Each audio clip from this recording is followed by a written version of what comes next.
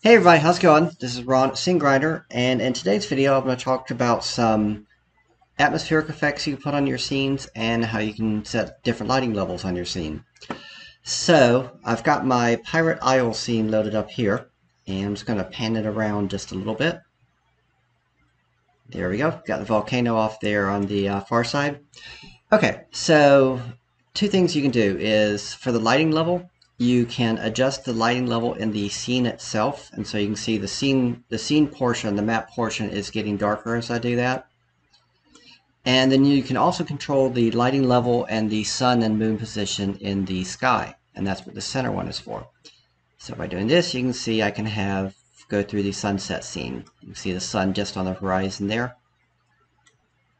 So there you go. So that's a sunset on the island. Or you can go complete dark. So that is the lighting levels that you can play around with on the scene. Let me turn it back up just a little bit. Okay, so next thing I want to talk about is different types of effects you can put on the scene, specifically rain and lightning storms and also fog. So starting with the rain and lightning storms. Okay, there you go.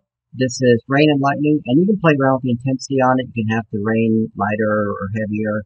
You can have the lightning frequency, lighting and heavier. It's pretty much whatever you want to do a good job of setting how things are going in your particular scene. And give it just a second. Yep, there you go. Nice lightning strike on the horizon.